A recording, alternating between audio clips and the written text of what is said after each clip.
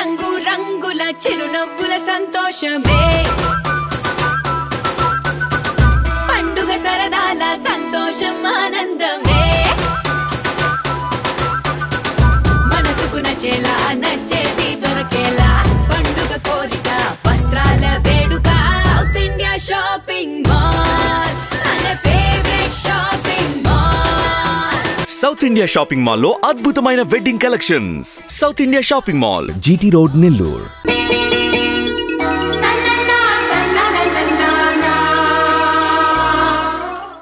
Act ప్రేక్షకులకు నమస్కారం. 30 వసంతాల బావా బావమరిది చిత్రం ప్రత్యేక కార్యక్రమం. మరి ఎంఎం ఆర్ట్ ప్రొడక్షన్స్ ఈ బ్యానర్ పైన మన ప్రముఖ నిర్మాత ఎడిటర్ మోహన్ గారు అలాగే సిఎం కృష్ణ గారు కలిసి నిర్మించిన చిత్రం బావా బావమరిది. మరి ఈ చిత్రం ఇప్పటికీ అంటే 1993లో రిలీజ్ అయిన ఈ చిత్రం ఈ 2023లో 30 సంవత్సరాలు పూర్తి చేసుకుంది. మరి వీటికన్నిటికంటే కూడా ప్రత్యేకం ఏంటంటే ఆ సినిమాకి మాటలు అదేవిధంగా కథను ఒక రకంగా సమకూర్చిన మన నెల్లూరీలు పి రాజేంద్ర కుమార్ గారు ఈరోజు మన యాక్ట్ స్టూడియోకి రావడం, ఆ 30 ఏళ్ల కిందట రిలీజ్ అయిన బావా బావమరిది సినిమా గురించి ఎన్నో విశేషాలని మన రాజేంద్ర కుమార్ గారు మనతో పంచుకోబోతున్నారు. వారికి మనం స్వాగతం పలుకుతూ ఆ విశేషాలని తెలుసుకుందాం.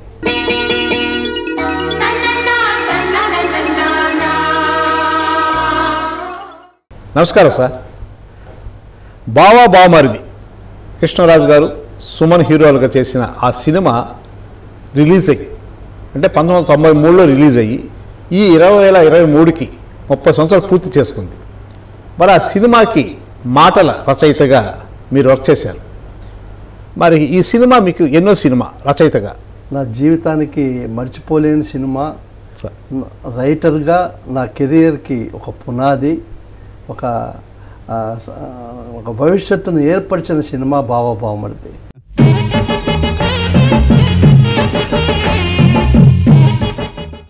ఇంతకుముందు నేను మీకు చాలాసార్లు చెప్పాను, సంభాషణ రచయితగా నా మొదటి పిక్చరు నాకు అవకాశం ఇచ్చింది రామోజీరావు గారు ఉషాకిరణ్ బ్యానర్లో వసుంధర అన్న సినిమా. ఆ అవకాశం డైరెక్టర్ సురేష్ కృష్ణ గారి వల్ల నాకు దక్కింది. ఆ పిక్చర్ మంచి పేరు వచ్చింది.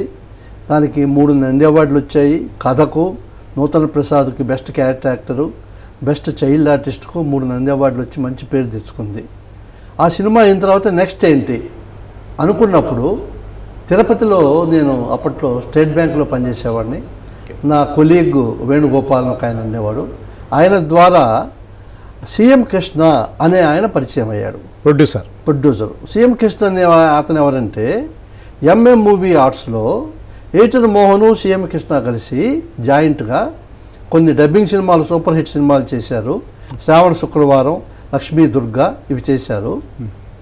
తర్వాత స్ట్రైట్ పిక్చర్ దాసనారాయణరావు గారు ఆర్టిస్టుగా మామగారు తీసి సూపర్ డూపర్ హిట్ కొట్టారు. అవును, వాళ్ళు మామగారితో సూపర్ హిట్ కొట్టారు. నేను వసుంధరతో ఇంట్రడ్యూస్ అయ్యాను. వాళ్లకు స్ట్రైట్ పిక్చర్ సెకండ్, నాకు సెకండ్ బావా బావమరిది. సిఎం కృష్ణ గారు వేణుగోపాల్ ద్వారా నేను పరిచయం అయిన సిఎం కృష్ణ గారు నన్ను ఎడిటర్ మోహన్ గారి దగ్గర తీసుకెళ్ళి పరిచయం చేశారు. ఆ పరిచయంతో ఆ బ్యానర్లో నేను చేసిన సెకండ్ పిక్చరు నా కెరియర్లో సూపర్ డూపర్ హిట్ పిక్చరు బావా బావమరిది. మరి ఈ సినిమా తమిళ్లో రీమేక్ అని అంటారు, ఎంతవరకు నిజం? అది నిజమే. కానీ దీంట్లో ఒక విషయం చెప్పుకోవాలి మనం.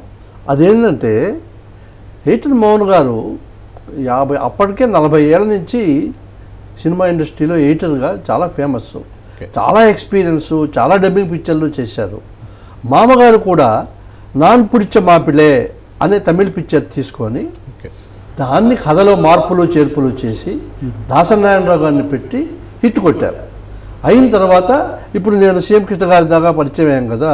మేము ఒకరోజు మెడ్రాస్లో ఒక తమిళ్ పిక్చర్ రిలీజ్ అయింది. దాని ప్రివ్యూ షో వేస్తూ ఉంటారు. అప్పుడు మీనా థియేటర్లో ఒక ప్రివ్యూ షోకి వెళ్ళాం. ఆ సినిమా పేరు పాండి దొరై. శివాజీ గణేశన్ గారి అబ్బాయి దాంట్లో హీరోగా చేశాడు. ప్రభు సినిమా చూసాం మేమందరం. చూస్తే ఏదోగా ఉంది సినిమా. అక్కడ కూడా యావరేజ్గా ఆడింది, పెద్ద పిక్చర్ ఏం లేదు. బయటకు వచ్చిన తర్వాత ఎడిటర్ మోహన్ గారు మనం ఈ సినిమా చేద్దాం తెలుగులో, నేను రీమేక్ రైట్స్ కొంటాను అన్నాడు. మీ అభిప్రాయం ఏంటి అన్నాడు. నాకు ఆయనతో అప్పుడే పరిచయం. సీఎం కృష్ణ కూడా కొంచెం మొహం చెట్లు ఇచ్చాడు. అంత గొప్పగా ఏమి లేదు కదా సార్, తమిళ్లో కూడా అబోవ్ యావరేజ్గా ఆడింది, ఏముంది అని మేము అన్నాం. అంటే ఆయన జడ్జిమెంట్ ఎంత గొప్పదంటే ఆయన ఒక మాట అన్నాడు, ఈ సినిమాలో ఒక అమ్మాయికి పెళ్ళి అవుతుంది, భర్తతో కాపురానికి వెళ్తూ ఉంటుంది. వెళ్తున్నప్పుడు భర్త అడుగుతాడు, పుట్టింటి నుంచి నువ్వు ఏదైనా తీసుకొచ్చుకోమ్మా, నీతో పాటు ఏమైనా తెచ్చుకుంటావా అని అడిగితే, నేను తెచ్చుకుంటానండి, మీరు పర్మిషన్ ఇస్తే నాతో పాటు నేను పుట్టింటి నుంచి ఒకటి తెచ్చుకుంటాను ఉంటుంది. ఏం తెచ్చుకుంటావు అని అడుగుతాడు. నా తమ్ముడిని తెచ్చుకుంటానండి. ఇంత తమ్ముడు ఉంటాడు ఆ అమ్మాయికి. ఆ అక్క తమ్ముళ్లకు ఆ రిలేషన్షిప్ ఉంటుంది, తమిళ్లో ఏముండదు, ఇది మాత్రం ఉంటుంది. నా తమ్ముడు తెచ్చుకుంటానండి అంటే తీసుకొచ్చుకో అంటాడు. ఆ తమ్ముడు అక్కతో ఎలా వెళ్ళాడు, అక్క కోసం ఎంత తాపత్రయపడ్డాడు, బావ కోసం ఎంత తాపత్రయపడ్డాడు అన్నది కథ. ఇది కొత్తగా ఉందా లేదా, ఇప్పటిదాకా ఏ సినిమాలో రాలేదు కదా. ఒక పెళ్ళైన అమ్మాయి అత్తవారింటికి తన తమ్ముడిని తీసుకుపోవడం అనేది కొత్తగా ఉందా లేదా, ఉంది. అది చాలు మనకు, మిగతాది మనం రాసుకుందాం అన్నాడు ఏటన్. అంటే ఈ మెయిన్ లైన్ వచ్చి తమిళ్. ఓకే, దీన్ని మేము డెవలప్ చేసాం. అంటే ఓకే, ఈ అక్కా తమ్ముళ్ళు చిన్నప్పుడు ఒక అనుబంధం, వాళ్ళిద్దరి మధ్య అటాచ్మెంటు, పెద్ద అయిన తర్వాత సీన్స్, ఇలా ఇలా ఇలా పెంచుకుంటూ దాన్ని మార్పులు చేర్పులు తీసుకుంటూ, ఒక విధంగా చెప్పాలంటే ఒక 25 to 30% ఒరిజినల్లో మ్యాటర్ తీసుకున్నాము. మిగిలినంతా మనం తెలుగు వర్షను కొత్తగా రాసుకున్నాం. అంటే దాని కథా రచయిత కూడా మీరేనా? కథా రచయిత ఒరిజినల్గా రాసిన కథా రచయిత పేరు వేస్తాం కదా, మనోజ్ కుమార్ అని కథా రచయిత, డైరెక్టర్. కథ అతని పేరే వేశారు. ఏటర్ మోహన్ గారి పేరు స్క్రీన్ ప్లే వేశారు, నా పేరు సంభాషణలు వేశారు. మేము ఏటర్ మోహన్ గారు మేము కూర్చొని చాలా రోజుల పాటు ఈ ట్రీట్మెంట్ అంతా చేసుకున్నాం.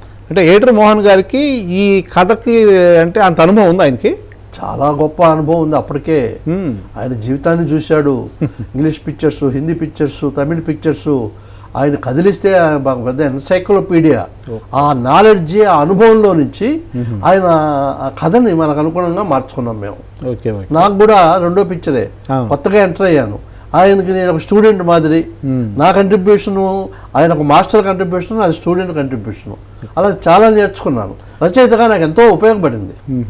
మరి ఈ సినిమా క్యాస్టింగ్ విషయం అంటే ఇందులో నటినట్లు ఎలా ఎంపిక జరిగింది, ఎవరైనా ఎంపిక చేశారు? అంటే ఇక్కడ ఒక ఇంట్రెస్టింగ్ విషయం మనం షేర్ చేసుకోవాలి. ఈ కథ చాలా బాగా వచ్చింది. వచ్చినప్పుడు మేము అనుకున్నాము, ఏటర్ మోహన్ గారు అన్నారు, బాలకృష్ణ అయితే చాలా బాగుంటుంది, ఈ కథకు హీరోగా బాలకృష్ణ క్యారెక్టర్ అయితే బాగుంటుంది అనుకొని బాలకృష్ణని మేము అప్రోచ్ అయ్యాం. అక్కడ నాకు బాగా గుర్తు, చెన్నైలో పోయిస్ గార్డెన్లో ఆయన ఇల్లు ఉండేది, బాలకృష్ణ గారి ఇల్లు. ఇప్పుడు ఆయన పెళ్ళైన కూతుళ్ళు ఇద్దరు ఉన్నారు, పెద్ద కూతుళ్ళు, ఇంత పిల్లలు ఆడుకుంటూ ఉండేవాళ్ళు. మేము ఎవ్రీడే ఈవినింగ్ 4 o'clock 5 o'clock వెళ్ళి బాలకృష్ణకు కథ నేరేట్ చేసేవాళ్ళం. నచ్చింది ఆయనకు, నచ్చింది. అప్పుడు డైరెక్టర్ కూడా ఈవి సత్యనారాయణ అనుకున్నాం మేము. ఈవి సత్యనారాయణ మంచి ఫామ్లో ఉన్నాడు. అప్పుడు ఈవి సత్యనారాయణ గారు కూడా చేస్తానన్నారు, ఏటర్ మోహన్ గారు మంచి కథ చేస్తానన్నాడు. కొన్ని కారణాల వల్ల అప్పుడు బాలయ్య బాబా ఆల్రెడీ కొన్ని పిక్చర్, ఒక తమిళ్ మలయాళం డైరెక్టర్తో పిక్చర్ ఏదో ఒకటి వేరేది ఉండింది, గాంధీవం అనుకుంటాను. ప్రియదర్శన్ డైరెక్టర్ అక్కినేని గారు అందులో. ఆ డేట్స్, అది ఫారిన్ లొకేషన్స్ అది ఉన్నింది. వెంబడే చేయలేను మోహన్ గారు, ఒక 6 months తర్వాత అన్నారు. ఈయన ఏంటంటే ఒక రీమేక్ తీసుకుందాం, ఫుల్ ఫ్లెడ్జ్డ్గా ఉన్నాము కాబట్టి మనం మళ్ళీ కలుద్దామండి అని అనుకుని, తర్వాత ఏమిటి అనుకున్నప్పుడు సుమన్ కరెక్ట్గా ఉంటాడు అనిపించి ఆయన తణుకులో షూటింగ్ చేస్తున్నాడు. మాకు తెలిసింది అవుట్డోర్లో.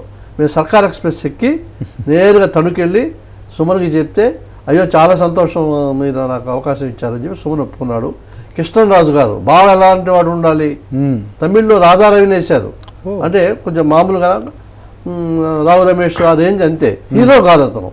కానీ మనం ఏం చేసాం, బావ ఎలాంటి వాడు ఉండాలి కృష్ణరాజు గారిని వేసాం.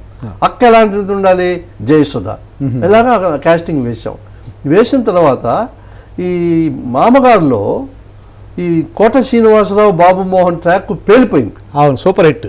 దాంట్లో ఒరిజినల్లో ఉంది, ఒరిజినల్లో గౌండమణి సెంజిల్ చేశారు, అది వీళ్ళు తీశారు, సూపర్ హిట్ అయింది.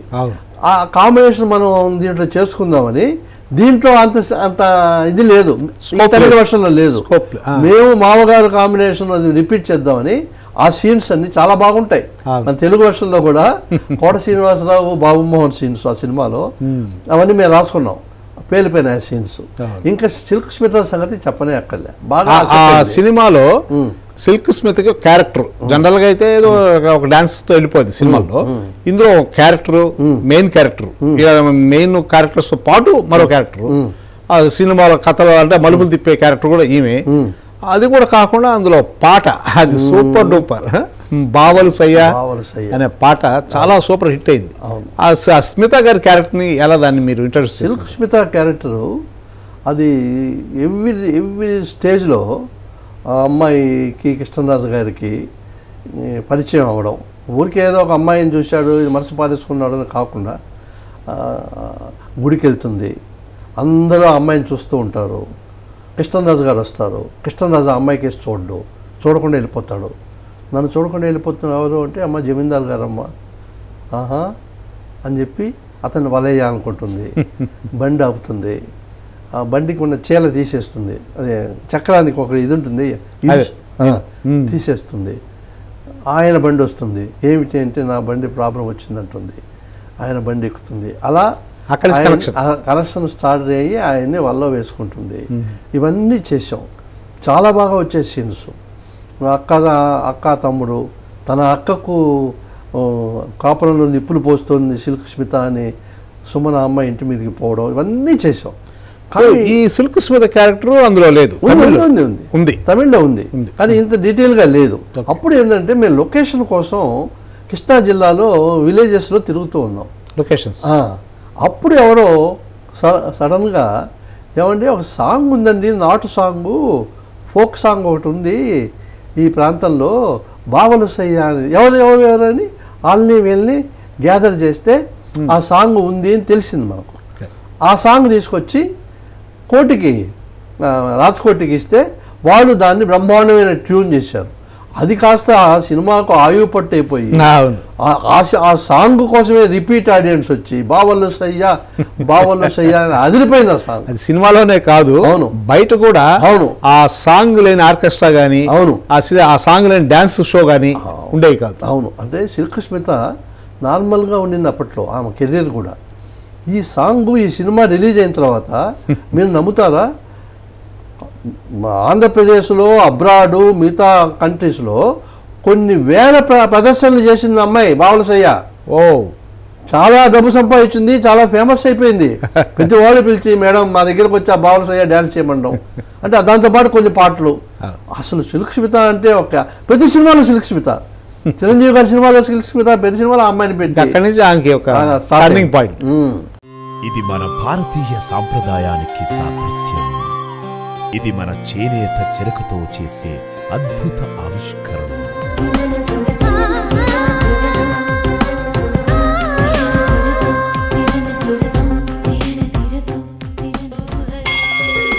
మాస్టర్ వీవర్స్ మరియు మగ్గం ధరలకే కంచిపట్టు చీరలు, ఫ్యాక్టరీ ధరలకే ఫ్యాన్సీ శారీస్ అండ్ చుడిదార్స్, మహిళలకు ప్రత్యేక వస్త్రాలయం Kanchi Kamakshi, Magunta layout, mini bypass, Nellore. మరి ఆ సినిమా లొకేషన్స్ ఎక్కడెక్కడ షూట్ చేశారు? అంటే ఆ సినిమా మామూలుగా ఏం చేస్తారంటే గోదావరి జిల్లాలో రాజమండ్రి అక్కడ చేస్తారు.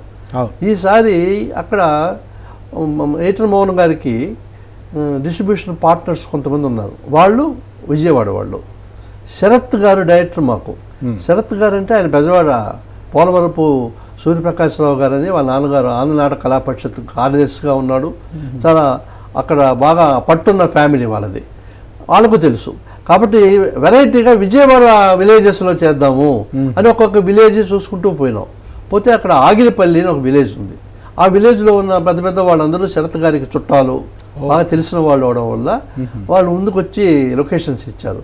ఒక మెట్ల మీద చేతిలో అక్క కోసం కర్పూరం పెట్టుకొని మోకాల మీద వెళ్తాడు, మొక్కుబడి తీర్చుకుంటాడు. అది మంగళగిరి టెంపుల్లో స్టెప్స్.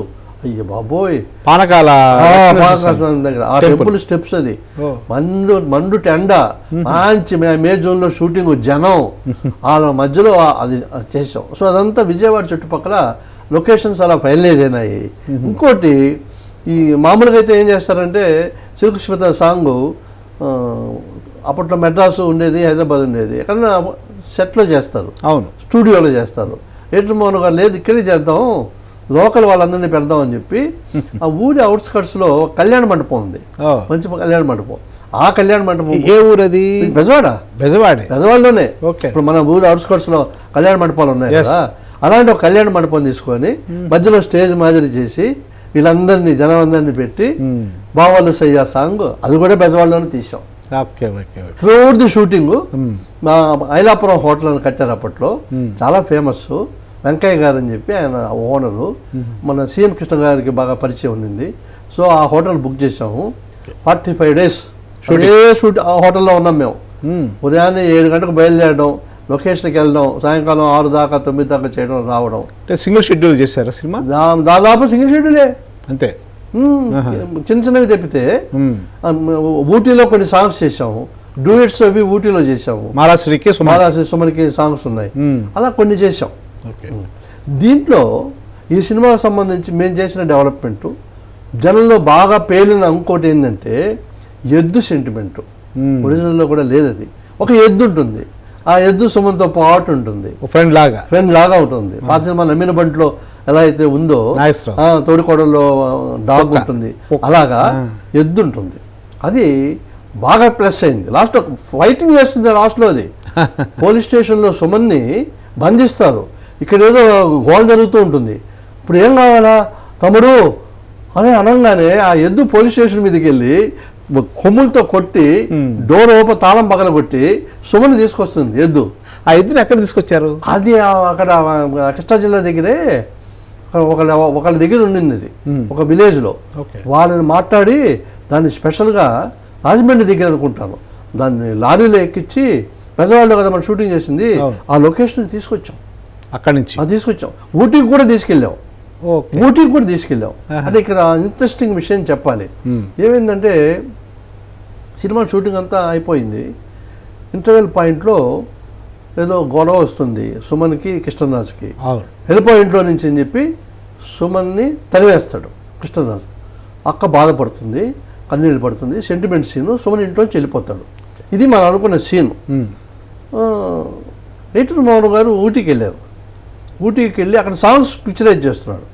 పిక్చరైజ్ చేస్తూ ఒకరోజు నైట్ నాకు ఫోన్ చేశాడు, రాజేంద్ర ఒక ఐడియా వచ్చిందయ్యా, నాకేదో ఇంటర్వెల్ పాయింట్ సరిపోలేదు, సెంటిమెంటు ఇంకా పండాలి, ఆడియన్స్ కళల్లోంచి నీళ్లు బయటకు వచ్చేయాలి, దానికి ఒక సీన్ వచ్చింది, మేమిద్దరం డిస్కస్ చేసుకుంటాం కదా, చెప్పండి మోహన్ గారు అన్న. ఆడ ఇంట్లో తరివేశాడు కదా, పోతూ ఉంటే అక్కడ ఎద్దు ఉంది, అది కళనీళ్ళు పెట్టుకుంటుంది. దాని దగ్గరికి వెళ్ళి దానికి భీముడు ఏదో గుర్తులేదు పేరు ఉంటుంది, భీముడే కదా, భీముడు నేను వెళ్ళిపోతున్నాను రా, కానీ అక్కడిని నువ్వు జాగ్రత్తగా చూసుకోవాలి, అక్కడిని చూసుకున్నా, నేను ఉన్నట్టుగా నువ్వు నీ మీద నమ్మకంతో వెళ్ళిపోతున్నాను అంటే అది కన్నీళ్ళు పెట్టుకుంటుంది. ఎంత బాగుంది సీను, ఇది చేద్దాం. మోహన్ గారు చాలా బాగుందండి, కానీ ఇప్పుడు ఎలాగండి అన్న. ఎలాగేంతయ్యా, ఇక్కడ చేస్తాను నేను షూటింగ్ అన్నాడు.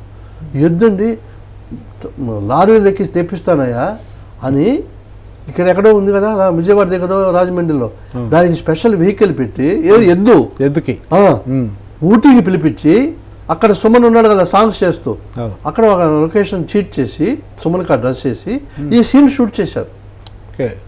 యాక్చువల్గా అయితే ఈ షూటింగ్ జరిగింది కృష్ణరాజు ఇంటి ఇక్కడే, అది మాత్రం అక్కడ తీసారా? అటు సినిమాలో అటు చేస్తుంటారు జనరల్గా. కొంచెం పక్కకు వస్తే ఆ గడ్డి అది పెట్టారంటే అక్కడ ఉన్నట్టు లెక్క, అక్కడ షూట్ చేశారు. తర్వాత చూస్తే ఈ సీన్ హైలైట్ అయిపోయింది ఇంటర్వెల్ పాయింట్. నిజంగానే ఒక ఆడియన్స్ కళలోంచి నీళ్ళు వచ్చాయి. అదే సినిమా అంటే, cinema is betterment, cinema is improvisation అండి. అట్ ఎవ్రీ స్టేజ్ సందర్భాన్ని బట్టి ఏదో పాటలో ఏదో బెటర్మెంట్ వస్తుంది. మీరు ఇందాక అడిగారు కదా ఆ డైలాగ్స్ మీరేమైనా ముందే రాశారా తర్వాత రాశారా అని. ఇది ముందుగానే రాసుకున్నాం, మేము చాలా హోంవర్క్ చేసాం, చేసి ఎవ్రీథింగ్ ముందుగా రాసుకున్నాం. ఇది రాసుకోలేదుగా ఎదురు సీను. అలాగే నేను షూటింగ్ జరిగిన అన్ని రోజులు నేను లొకేషన్లో ఉన్నా. స్పాట్లో బెటర్మెంట్ నేను రాశాను, ఇంప్లిమెంట్ చేసాం, అవి జరుగుతూనే ఉన్నాయి. శరత్ గారు వచ్చేవాడు సీన్ పేపర్ ఏంటా ఇది సుమన్ మాట్లాడాడు జయసుధ ఎలాగేది అనేవాడు.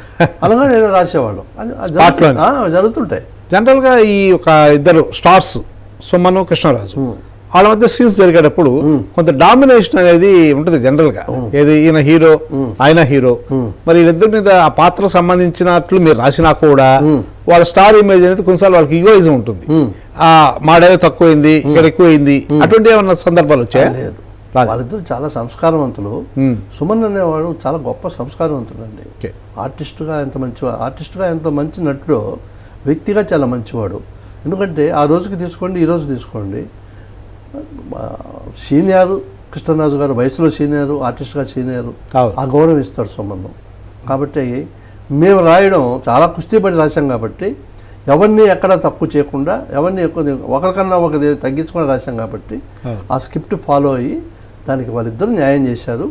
మామూలుగా మీరు అంటారే స్టార్స్ మధ్యలో ఇగో క్లాష్ అని, అది వీళ్ళిద్దరి మధ్య ఎప్పుడూ లేదు, ఎప్పుడు రాలేదు. సీనియర్ ఒక జూనియర్ అలాగే ఉండేవాళ్ళు. చాలా హోమ్లీగా ఆహ్లాదకరంగా జరిపారు షూటింగ్. హీరోయిన్ మాలశ్రీ కొన్ని సీన్స్ ఉన్నాయి, ఆమె పాత్ర ఎలా ఉండేది చెప్పండి. చాలా మంచి సీన్స్ ఉన్నాయి. అదే అప్పట్లో మాలశ్రీ మంచి ఇదిగా ఉండేది. అంతకుముందు ఇంకో పిక్చర్లో వాళ్ళిద్దరు కాంబినేషన్ సక్సెస్ అయింది కాబట్టి పాటలు కూడా బాగున్నాయి.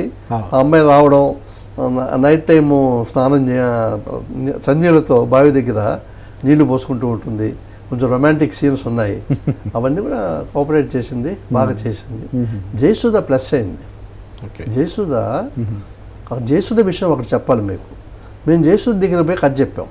చెప్తే ఎవరిని నేను ఇంకా హీరోయిన్గా చేస్తున్నాను, అక్క క్యారెక్టర్ నేను అప్పటికి ఆమె హీరోయిన్ గానే ఉంది కానీ అక్క క్యారెక్టర్లు సిస్టర్ క్యారెక్టర్స్ వేయడలే లేదు అప్పటికి.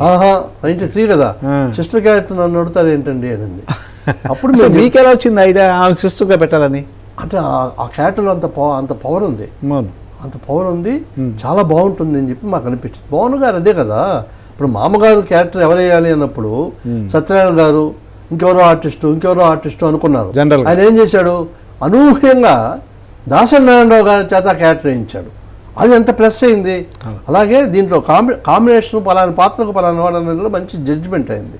అలాగే మేము జయసుధని ఆయన సెలెక్ట్ చేశారు. అంటే ఈ సినిమా ద్వారా ఆమె క్యారెక్టర్ ఆర్టిస్ట్గా మారింది అనుకుంటా, సిస్టర్ క్యారెక్టర్.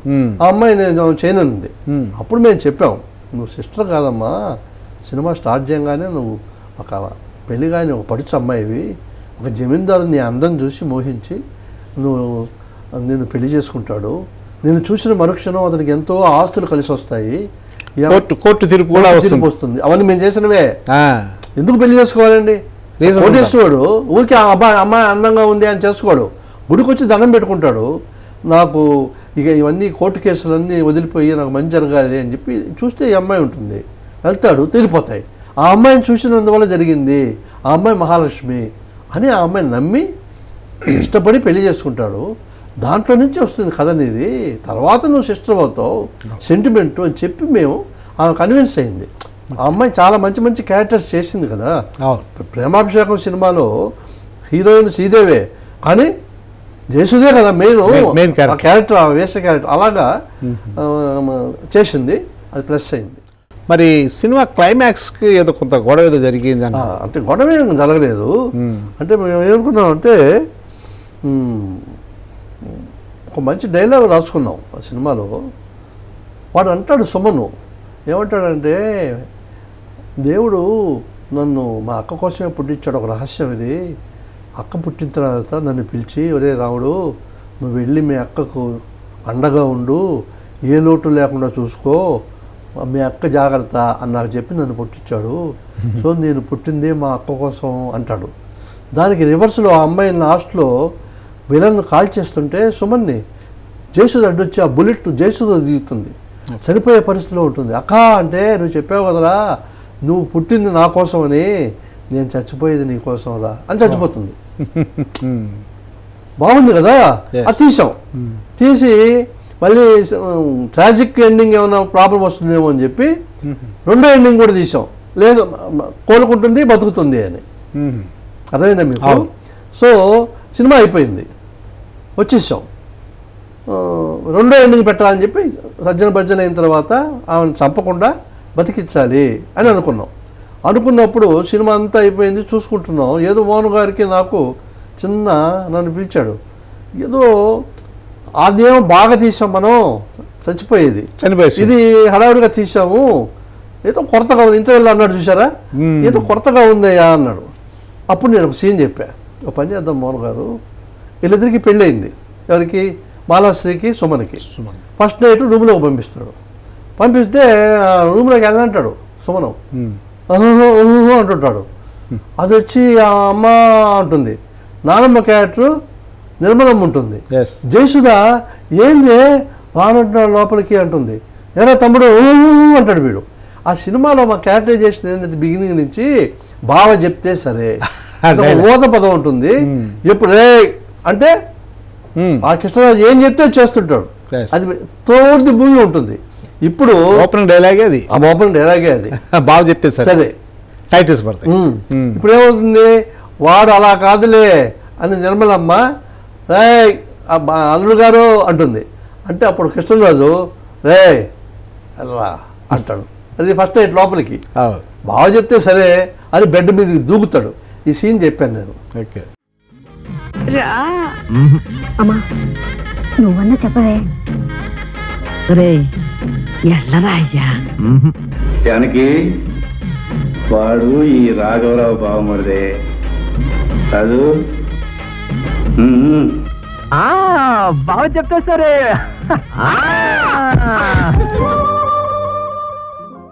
ఇప్పుడు ఫీజు టచ్ వచ్చిందిగా, ఆడియన్స్ గలగలమని నవ్వుకుంటూ బయటకు వచ్చేటట్టుకు వచ్చిందిగా. ఇప్పుడు ఎలాగా సినిమా రెడీ, సెన్సార్ రెడీ, అంత అయిపోయింది. ఓ సీన్ తీయలేదు, చెప్పాను ఆ రోజు ఆఫీసులో. ఓకే 10 నిమిషాలు ఉండు అని చెప్పి హైదరాబాద్ మేనేజర్ ఉన్నాడు నాగేశ్వరరావు ఫోన్ చేశాడు. మోహన్ గారు, నాగేశ్వరరావు నాకు సుమను, కృష్ణరాజు, జయసుధ, మాలాశ్రీ, నిర్మలమ్మ 5 మంది ఒకరోజు కాల్ షీట్ కావాలి, నాకు ఒకరోజు షూటింగ్ ఉంది. ఏమండి ఇప్పటికిప్పుడు ఎలాగా అని, కాదు చేయాల్సిందే అన్నాడు. సో వీళ్ళు చెప్పి వాళ్ళు ఇస్తారు కదా పాపం, వాళ్ళు కూడా హాఫ్ డే చాలు. ఇది ఎంతసేపు తీసాం మేము, విశ్వేశ్వరయ్య గెస్ట్ హౌస్ ఉంది, ఆ గెస్ట్ హౌస్ లో హాఫ్ డే తీసాం మనం.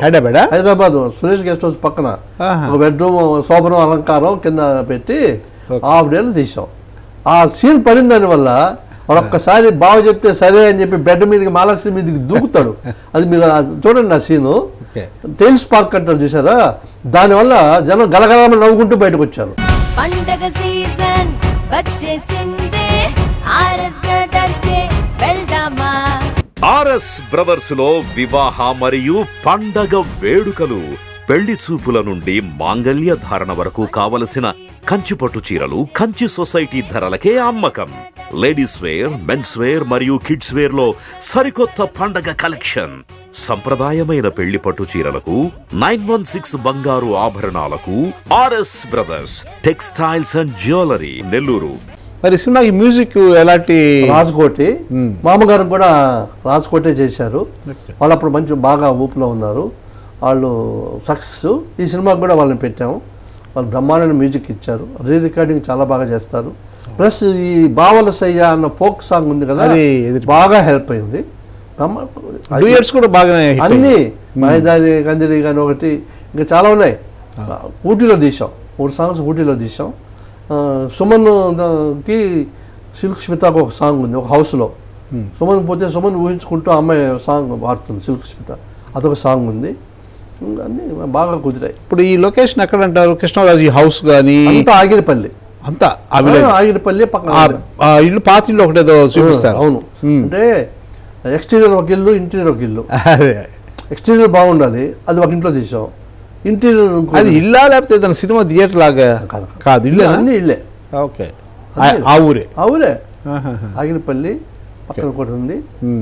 అంతా మన శరత్ గారి సంబంధించిన వాళ్ళు డైరెక్టర్ కథబాబు గారని నేషనల్ లితో ప్రింటర్స్ ఉన్నారు. అవును, పోస్టర్ ప్రింటర్స్, ఆయన సంబంధించినవన్నీ. ఆయన శరత్ గారు వాళ్ళ బంధుత్వాలు, స్నేహితాలు ఉన్నాయి. అందరూ ఆ ఊరు కోఆపరేట్ చేశారు. విజయవాడ ఏమైనా షూట్ చేశారా సినిమాని? విజయవాడలో ఊరి చివరి టెంపుల్ బాగా గుర్తు చేశారు మీరు. విజయవాడ ఏమైంది, క్లైమాక్స్ టెంపుల్ ముందు విజయవాడ టౌన్లో ఒక టెంపుల్ చూసాం. టెంపుల్ చూస్తే దానికి టెంపుల్ బాగుంది కానీ మెట్లు, ఆ మెట్ల మీద నుంచి ఎద్దు నడుచుకుని పరిగెత్తుకుంటూ రావడం, ఈ ఫైట్ అంతా ఉంది. అప్పుడు విజయవాడ అవుట్స్కట్స్లో ఒక టెంపుల్ ఉంది, ఓకే, చాలా బాగుంటుంది. ఆ టెంపుల్ ఫిక్స్ చేశారు. అది కూడా విజయవాడ దగ్గరే. విజయవాడ మెట్లు ఉంటాయి క్లైమాక్స్లో. ఆ మెట్ల మీద కృష్ణరాజు రావడం, ఎద్దు రావడం, ఫైటు, గుడి ప్రాంగణం. ఓకే, అంటే మీరు అనుకున్న విధంగా ఉందా ఆ గుడి? ఎక్కడ కాంప్రమైజ్ కాకుండా అక్కడ చేసాం. దీనికి కెమెరామెన్ ఎవరు సార్? సుధాకర్ రెడ్డి గారు, నెల్లూరే ఆయన. సుధాకర్ రెడ్డి, కోదండరామిరెడ్డి గారు డైరెక్టర్. అవును, ఆయన బావమరిది సుధాకర్ రెడ్డి శరత్. ఆయన కంటిన్యూస్ కాంబినేషన్. ఓ, మంచిగా కెమెరామెన్. సినిమాకి కెమెరామెన్ సుధాకర్ రెడ్డి నెల్లూరు, మాట్లాడాల్సింది నెల్లూరు. నెల్లూరు పాత్ర చాలా ఉంది సినిమా. అవును అవును అవును. మరి సినిమా రిలీజ్ అయిన తర్వాత మీకు ఎలాంటి అవకాశాలు వచ్చాయి? అసలు అంటే ఫస్ట్ పిక్చరు మంచి పేరు వచ్చింది, కానీ సూపర్ హిట్ కాదు కదా. నాకు హిట్ కావాలి. ఫస్ట్ పిక్చర్ ఏంటి? బావమరిది. అదే సక్సెస్ఫుల్ పిక్చర్ ఏంటి? బావమరిది. నెల్లూరు కళ్యాణి థియేటర్ రిలీజ్ అయింది. నాకు మా ఫాదర్ పరంగా కళ్యాణి 3 థియేటర్స్ ఉన్నాయి. వాళ్ళు బాగా శ్రీనివాస్ రెడ్డి గారు, సుధాకర్ రెడ్డి గారు, వాళ్ళతో అక్కడ ఉన్న మేనేజర్స్తో నాకు బాగా పరిచయం. నేను అప్పట్లో ఆ థియేటర్స్లోకి ఫ్రీగా లోపలికి వెళ్ళి అన్ని థియేటర్ తిరిగేస్తూ వచ్చేవాడిని. వాళ్ళు కూడా మన రాజా సినిమాలోకి వెళ్ళాడు అనుకున్నారు. ఆ థియేటర్లో కళ్యాణిలో నేను తిరుగుతున్న థియేటర్లో రిలీజ్ అయ్యి ప్రతిరోజు పొడుగు లేడీస్ క్యూ, జెంట్స్ క్యూ. పోతే ఆ మేనేజరు శేషారెడ్డి, భర్తచ్చరెడ్డి వాళ్ళు ఉండేవాళ్ళు. రాజా చూడు నీ సినిమాకు పెద్ద క్యూలు. ఒకరోజు మేము పోతే క్యూలు లేవు. ఏంది, ఎప్పుడో బుకింగ్ ఇచ్చేసాం. ఫస్ట్ షో బుకింగ్ మ్యాట్నీకి ఇచ్చేసాం, సెకండ్ షో బుకింగ్ క్లోజ్ అన్నారు. 118 రోజులు ఏమో ఆడింది. ఎంత సంతోషం నాకు. అవును, చాలా సంతోషం. దాని తర్వాత మళ్ళీ పల్నాటి పౌరుషం చేశారు మోహన్ గారు. తర్వాత కోడిరామకృష్ణ గారి దగ్గరికి వెళ్ళాను. నా కెరీర్ అలా అలా అలా అలా ముందుకెళ్ళింది. హిట్లర్ మోహన్ గారి దగ్గర చాలా పిక్చర్స్, మనసి చూడు, క్షేమంగా వెళ్ళామగలండి, హిట్లరు, అన్ని పిక్చర్స్, ఎవరిని మళ్ళీ పెళ్లి చేసుకోండి, అన్ని ఆయన పిక్చర్స్ అన్నింటిలోనే ఉన్నాను. త్రూట్ ఉన్నాను. మోహన్ గారికి కెరీర్లో, లైఫ్లో ఆయన నాకు ఫాదర్ ఫిగరు. సీఎం కృష్ణ నేను ఎప్పటికీ మర్చిపోలేను. ఎందుకంటే థియేటర్ మోహన్ గారు నాకు పరిచయం చేసిన CM Krishna, family friend CM Krishna. మేము కూడా ఇప్పుడు కూడా తిరుపతికి వెళ్ళి వస్తుంటాం, ఆయన మా దగ్గరకు వస్తుంటాడు. ఆ రిలేషన్షిప్ అలా కంటిన్యూ అవుతుంది, ఒక తీపి జ్ఞాపకం. మరి ఇంకా సినిమాలు షూటింగ్ అప్పుడు ఏదైనా మీకు ఏమన్నా జరిగిన మధుర జ్ఞాపకాలు కావచ్చు, లేకపోతే ఏదైనా చేదు జ్ఞాపకాలు కూడా ఉండొచ్చు కదా?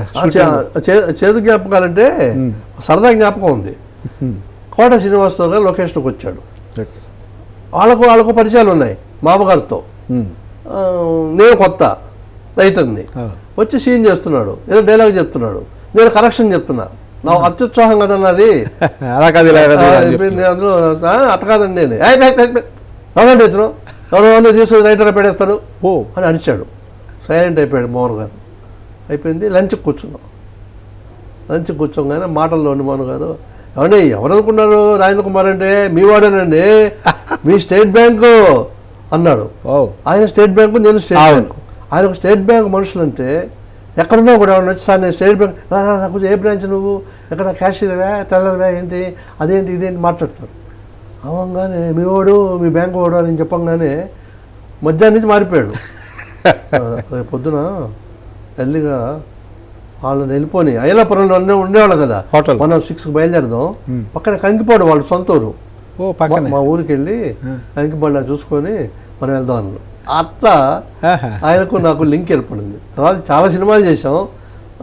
ఎప్పుడు పోయినా కూడా ఏంటి ఇంకా బ్యాంకులో ఉన్నావా, రిజైన్ చేయలేదా అనేవాడు. హైదరాబాద్లో వాళ్ళ ఇంటికి వెళ్ళి చాలాసార్లు ఫోన్ చేశాను, ఉదయన్ గారు అతను. తర్వాత పల్నాటి పౌరుషంలో వాళ్ళ బ్రదర్ కోట శంకర్రావు ఉన్నాడు, ఆయన కూడా మా బ్యాంక్ ఎంప్లాయీ. అవును, ఆ స్టేజ్ మీద పెద్ద ఆర్టిస్టు. ఆయన చేత వేషం వేయించాం. అంటే ఫస్ట్ సినిమా ఆయనకి ఆయన వేషాలు వేశాడు. పల్నాటి పౌరుషంలో ఆయన చేత క్యారెక్టర్ చేయించాం. సో అలాగా ఆ ఫ్యామిలీతో నాకు బాగా. ఇప్పుడు కూడా నేను హైదరాబాద్లో ఉంటే ఫోన్ చేస్తాడు, ఏమయ్యా సాయంకాలం రా కాసేపు రిలాక్స్ అవుదాం అని నేను వెళ్ళొస్తుంటాను. మరి వీళ్ళిద్దరు కోట శ్రీనివాసరావు, బాబు మోహన్ ఇద్దరు సినిమాలో అంటే తెర మీద బాగా ఉంటారు, తెర వెనక ఎలా ఉంటారు? తెర వెనక ఉంటారు, బాగానే ఉంటారు. ఏముంటది, ఆ చిన్న గిలి కజ్జాలు ఉంటాయి. అదే నువ్వు ఎక్కువ అని తక్కువ అని వాళ్ళు మీరు అన్నారే ఆర్టిస్ట్ అని. నేనేమంటే కదా నాది యాక్షనే కదా అంటాడు, నేను నా యాక్షనే కదా అంటాడు. సరదాగా మళ్ళీ మాట్లాడుకుంటారు. సాయంకాలం ఇద్దరు కలిసి కూర్చుంటారు ఒకే టైంలో. వాళ్ళు ఇప్పుడు ఎట్లా బిజీగా 20-30 సినిమాలు చేసేవాళ్ళండి అప్పట్లో. గోదావరి దిగి గోదావరి ఎక్కేవాళ్ళు. రాజమండ్రి, వైజాగ్, మెడ్రాసు, హైదరాబాదు, విజయవాడ క్షణం తీరుకుండేది కాదు. Fast fast fast.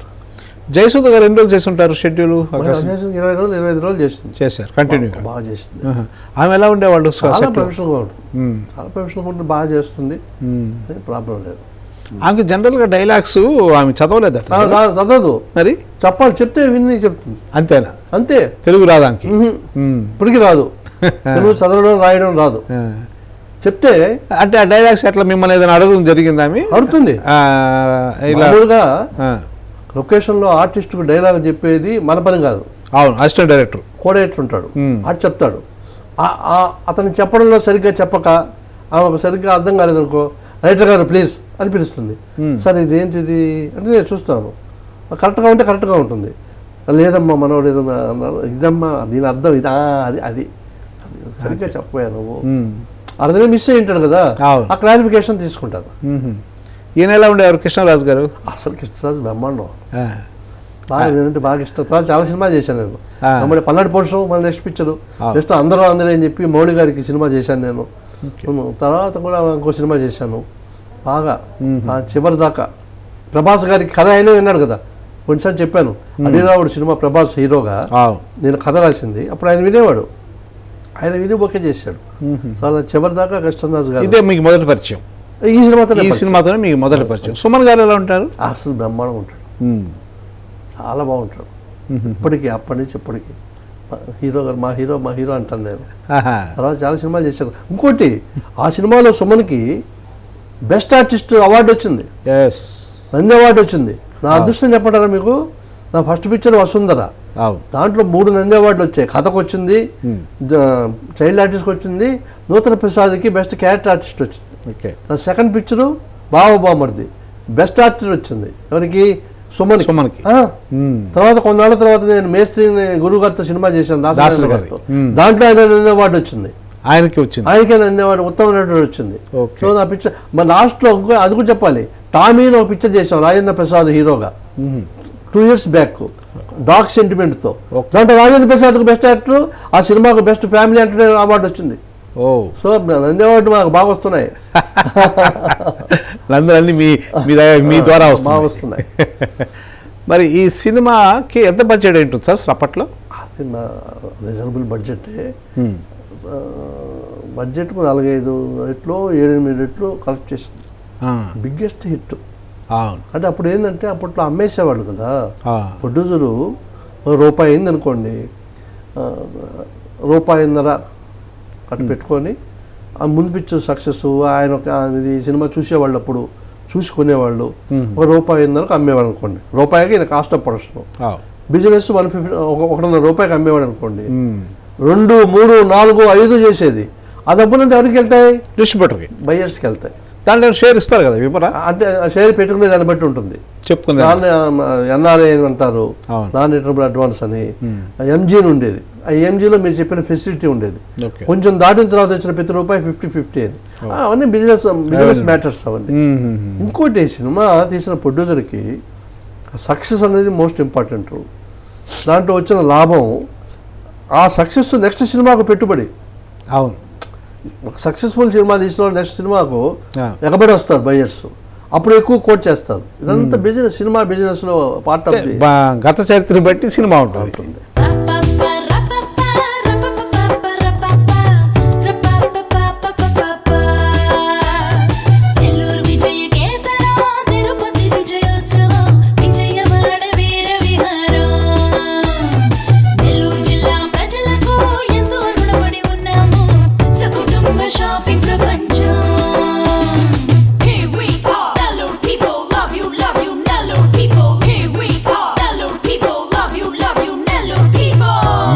వస్త్ర వైభవాన్ని తెలుగు నేల నలుచెరగులా విస్తరిస్తోంది శుభమస్తు షాపింగ్ మాల్. శుభమస్తు shopping mall, DRC centre, Nellore. మీకు పారితోషికంగా బాగానే ముట్టిందా? హ్యాపీయా? Relationship continue. రెండో సినిమానే కదా మీకు అప్పట్లో? అదే ప్రాబ్లం. నేను ఒక ఫ్యామిలీ మెంబర్ మాదిరి ఉండేవాడిని.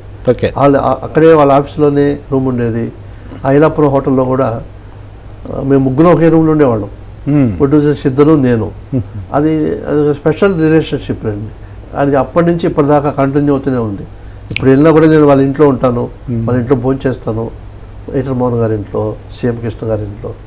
ఆ రిలేషన్షిప్ డిఫరెంట్. ఇప్పుడు ఆయన ప్రొడక్షన్ చేస్తున్నారా ఎయిటర్ మోహన్ గారు? చేయడం లేదు. ఆయన ఏం చేశాడు, పెద్ద హిట్లు సినిమాలు తీశాడు. తర్వాత వాళ్ళ అబ్బాయిని, హీరో రాజాని డైరెక్టర్ చేయాలనుకున్నాడు. ఒక అబ్బాయి, పెద్ద అబ్బాయిని.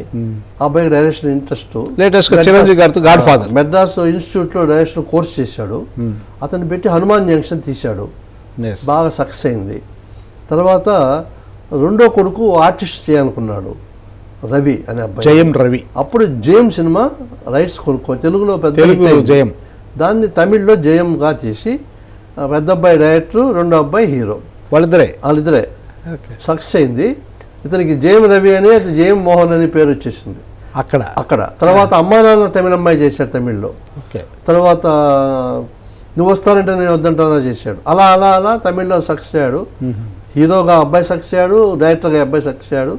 తర్వాత ఒక స్టేట్ పిక్చర్ ఇద్దరు కలిసి తనీ ఒరువన్ ఒక సినిమా చేశాడు. ఎవరు, జేఎం రవిని హీరోగా, తమ్ముడిని హీరోగా పెట్టి అన్న తీశాడు, తనీ ఒరువన్ అని. అది చాలా లేటెస్ట్గా ఉంటుంది, బిగ్గెస్ట్ హిట్ అయింది. అదే రామ్ చరణ్ తెలుగులో ధ్రువ అని చేశాడు.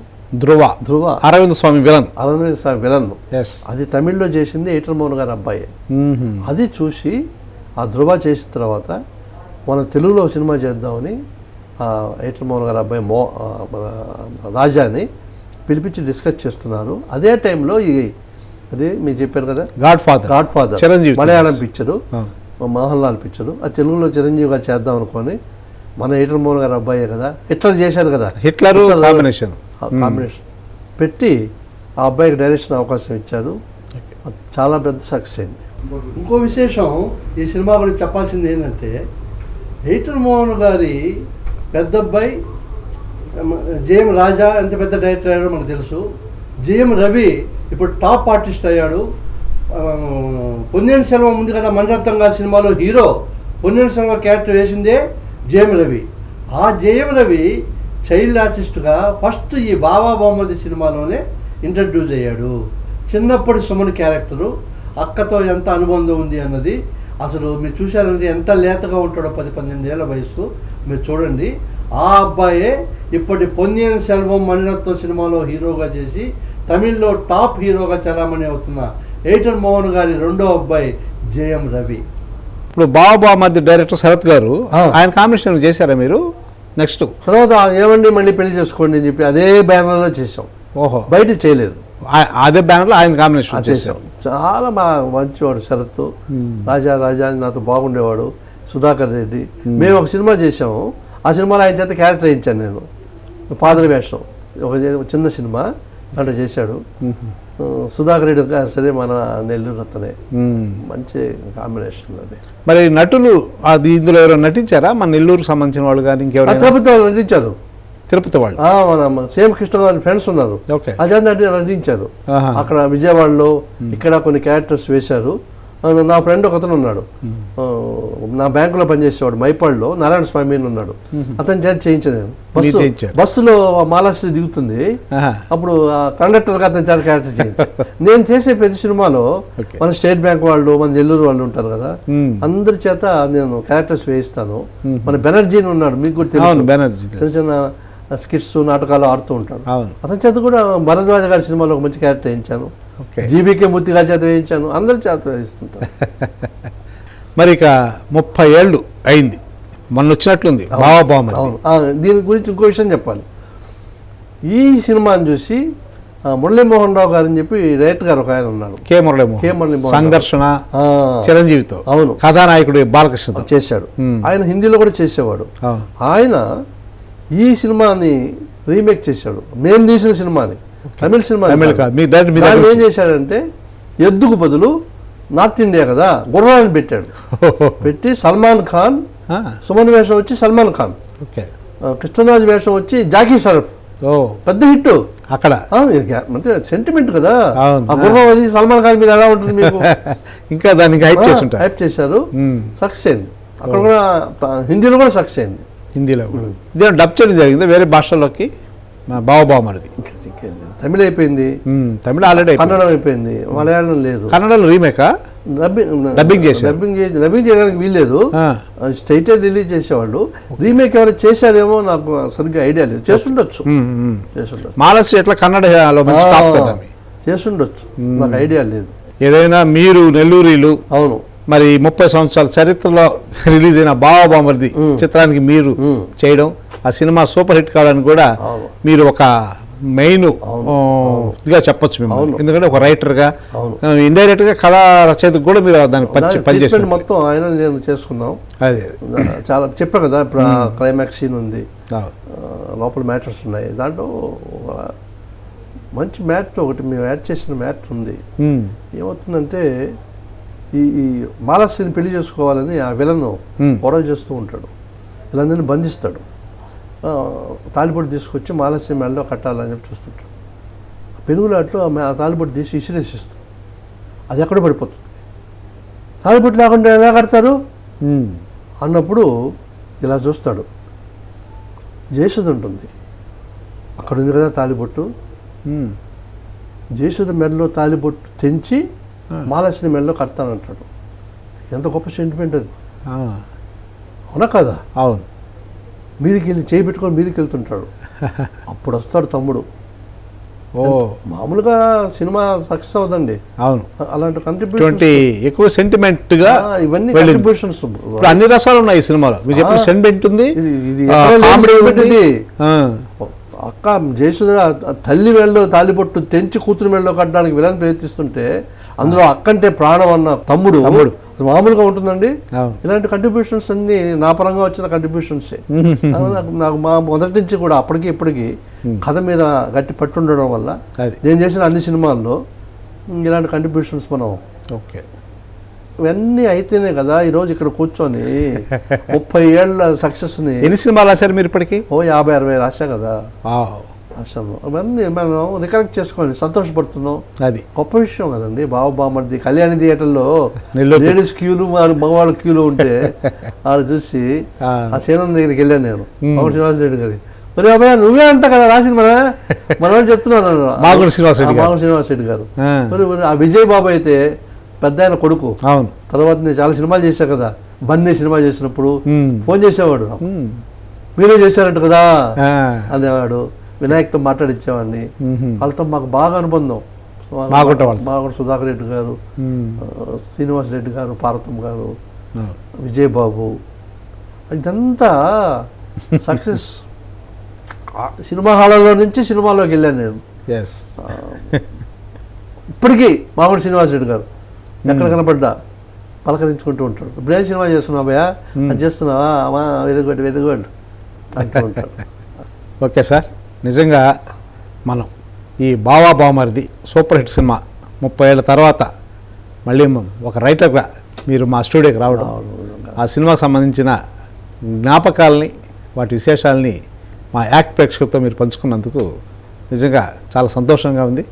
మళ్ళీ మీరు రాసిన కొన్ని సినిమాలు ఇటువంటి సందర్భాలు వచ్చినప్పుడు మళ్ళీ మీతో మా ప్రేక్షకులతో మీ యొక్క జ్ఞాపకాన్ని పంచుకునే అవకాశం రావాలని కోరుకుంటూ తప్పకుండా నమస్కారం. చూశారుగా 30 వసంతాల బావా బామర్ది ప్రత్యేక కార్యక్రమం. మరి ఈ కార్యక్రమంలో ఆ చిత్రానికి సంబంధించిన ఎన్నో విశేషాలని మన రచయిత పి రాజేంద్ర కుమార్ గారు మనతో పంచుకున్నారు. మరో ఎపిసోడ్లో మరో ప్రత్యేక కార్యక్రమంతో మీ ముందుంటాను. అంతవరకు సెలవు, నమస్కారం. మీ సింగంశెట్టి మురళీమోహన్ రావు.